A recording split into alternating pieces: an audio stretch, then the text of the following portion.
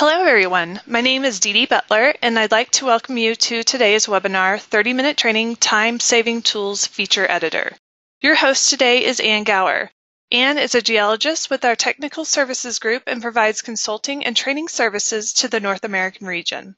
A few things before we get started. First, today's webinar will conclude with a question and answer session, so please feel free to write questions in the panel on the right-hand side of your screen. Also, you will receive a link to a recording of this webinar by email in case you'd like to see it again. It will also be available on the Maptek website at a later date. I'll now hand it over to Ann. Thanks, Dee Dee. So today we're going to talk about features. First of all, what is a feature? A feature is a set of attributes such as a line type, color, or pattern that can be applied to a new or existing object. Features can be used in common CAD practices to speed up your workflow and ensure that attributes such as your modeled or mapped data is consistent throughout the mine, which can be very helpful later down in your workflow. Today we're going to be talking about creating your own features, using and applying features, importing data using features, and even creating toolbars or menu options connected to the features. Let's jump to Vulcan. In this example here, we have features applied to these polygons. If I click on any of these polygons, they have a specific color, line style, layer name, and feature associated with them. And they have been created through the features. All right, so let's go to creating our own features. Design, Feature Edit, Feature Editor. I have features already created in my list here, but let's try creating some new ones first. So I'm going to go to the New option. Let's name this one Feature 1. We'll put a description in so that when we see it in the panel, we know what it's doing. Feature 1 points. Everything in this menu option allows us to create what we want. All right, so the attributes that we're going to create in this case are points, lines, or polygons. In this case, we'll create some points. Every time I create a new point, or every time I create a new object, I'm going to create points. I can force a layer, a specific layer. This time we'll call it Feature 1. And we'll force a description just called Feature 1 as well. You can also prompt or force or just keep as current for the object name, object description, and other attributes. In this case, we're just making points, so I'm going to force a color for these points to be red. I'm going to prompt for a group. The prompt for my group is going to be group name. And then when it comes up on the screen when I'm digitizing, it will actually give me that prompt and I'll fill it in as I digitize.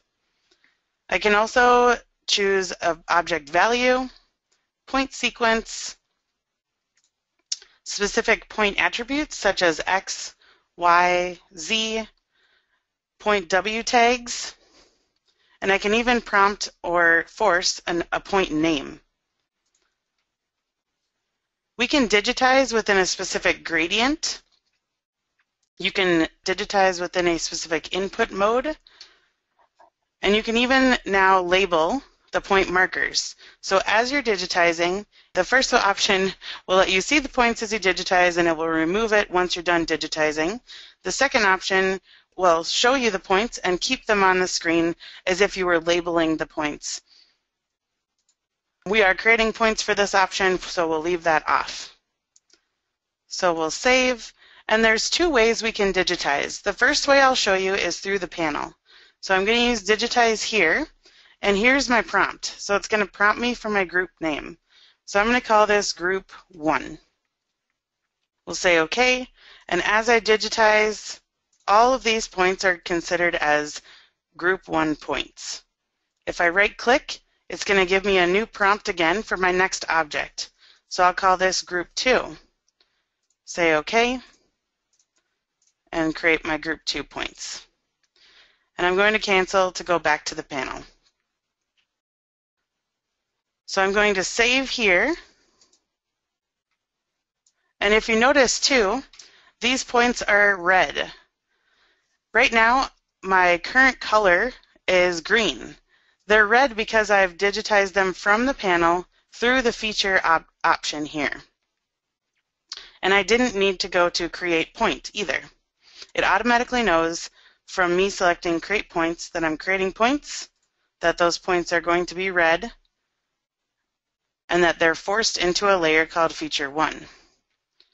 Now once I exit this panel, we'll actually see that layer exist here. But before I exit, I'm going to create one more feature. This time I'm going to base it off of this same feature, and so I'm going to use the Save As option. We're going to call it feature 2, and we'll change it accordingly. This time we're going to create polygons. So every time I use this feature, it's going to create a closed polygon. We'll force this into a layer called feature 2. This time I'm going to get rid of the object group, and I'm going to force a pattern and a line style as well.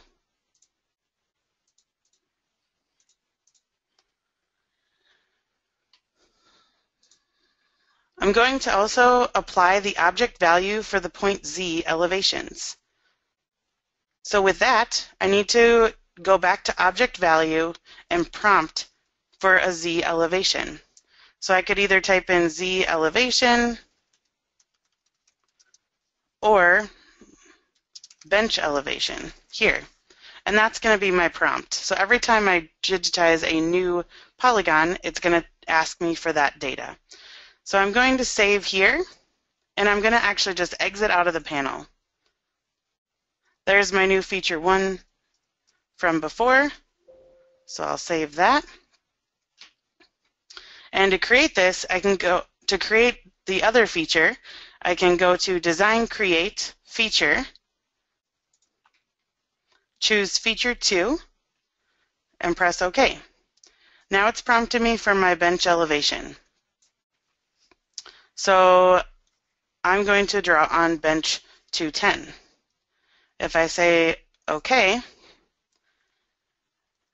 and I exit section mode here, so right now I'm in indicate mode. 205 we'll say.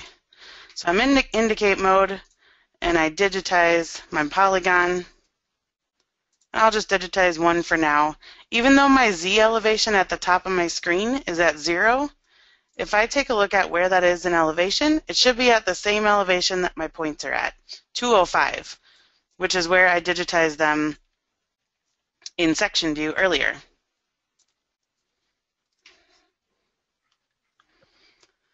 All right, so now we're going to move on to applying these features. So I'm going to get into section view, and I have these polygons that have, right now they're just our regular Maptek green color. Someone has gone through and digitized them, but didn't apply any specific colors, patterns, or line styles to them. So I'm going to use the features that I have to apply them. So I'm going to go back to Design, Feature Edit, Feature Editor, and I know that we have a vein in the middle. So I'm going to use Apply here by Object and select my 2 vein polygons.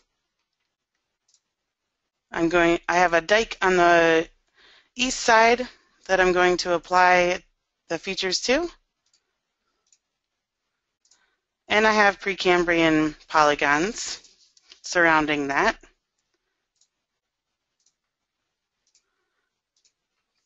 To also use those features. All right, so right now all of those polygons are in a layer called Apply. Once I apply these features and I press OK, all of them should be in their own respective layers. We still have something in that Apply layer.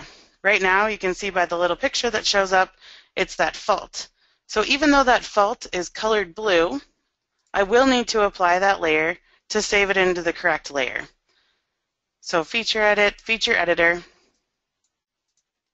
If I go back to fault, I can use the apply option again to apply the fault to be in the correct layer as well.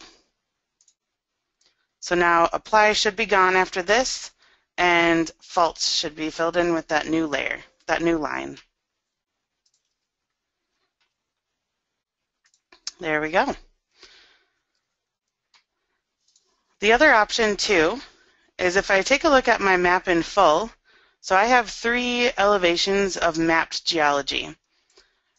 So that means I have 6 different polygons of my vein. I could go through and right-click, go to Properties, and change the attributes of all those to be the right color. Or, because they're already featured out, I can go to Design, Feature Edit, go back to the editor, go to Vein, and maybe I want my vein color to be red, we'll say. So I'm going to save that here. And when I use bulk apply, I'm going to apply this feature to the loaded objects that are already called vein. So I'll say OK, and now those veins are going to be red as well. So it's an easy change to a lot of objects at one time. So next I'm going to show you how we can import data using the features.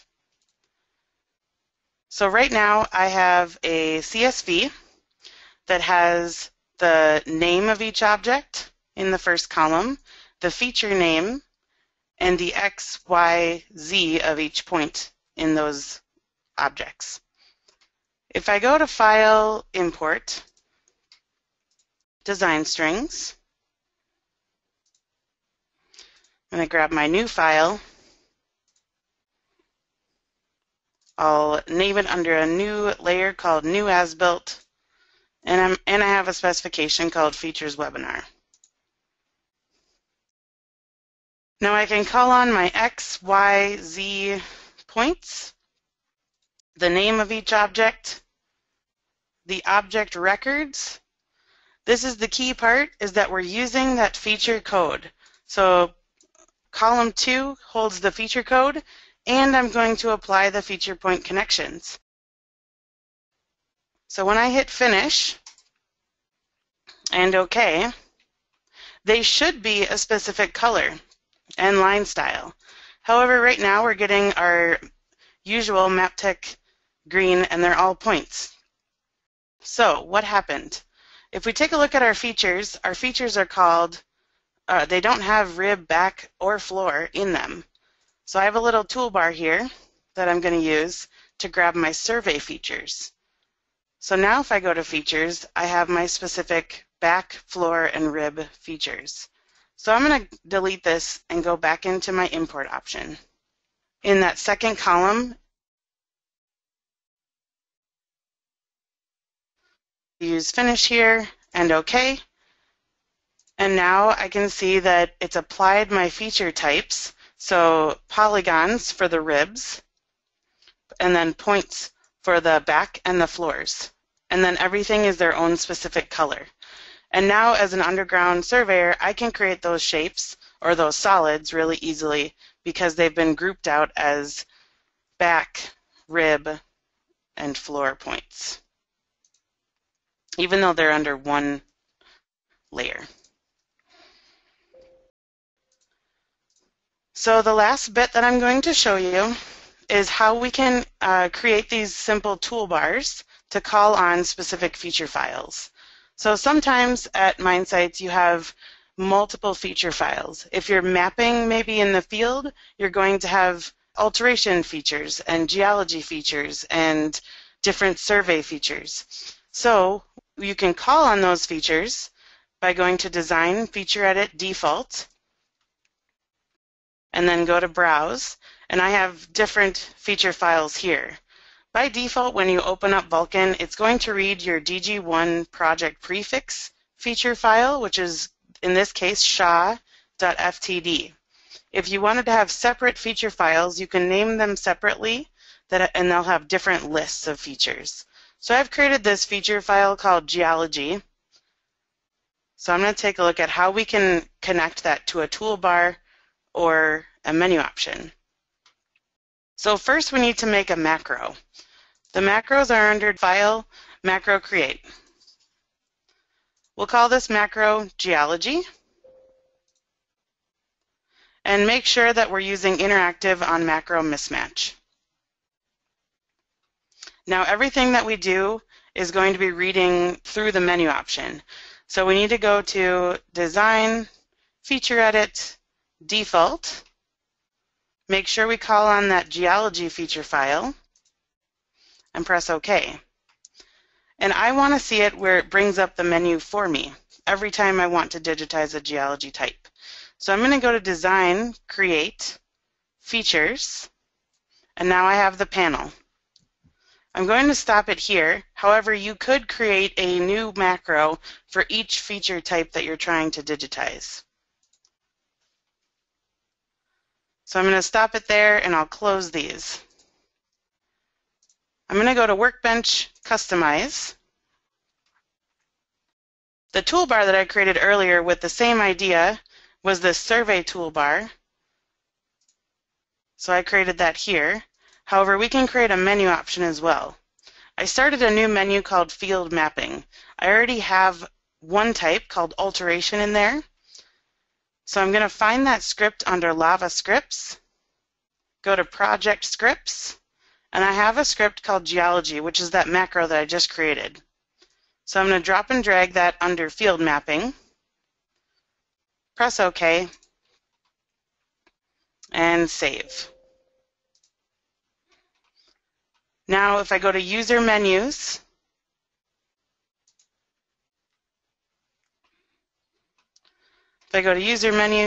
Field Mapping, now I have my alteration and my geology field mapping. So if I want to digitize something in alteration, it'll bring up all my alteration types. If I wanted to jump to my other feature file, I can go to the geology types here. It allows me to easily access those different lists. So that concludes my section of the features webinar. Thanks, Anne. As I mentioned before, please write in any questions through the panel on the right-hand side of your screen. Let's see if we have any so far. What is the difference again between bulk apply and apply? Good question. Bulk apply is when you have polygons loaded on your screen that have already been designated as specific features. If you change something on the feature editor, you can bulk apply to features that are either loaded on your screen or are in your DGD, whereas apply is just giving you that select by panel, and it will let you select by object, layer, feature, or group to apply those specific features to those objects. Great, thanks, Anne. If you have additional questions, please feel free to contact Anne directly or email support@maptek.com. On behalf of the entire Maptek team, thank you for attending. We hold a different webinar each month, so please visit maptek.com to view the entire schedule. Thank you and have a great day.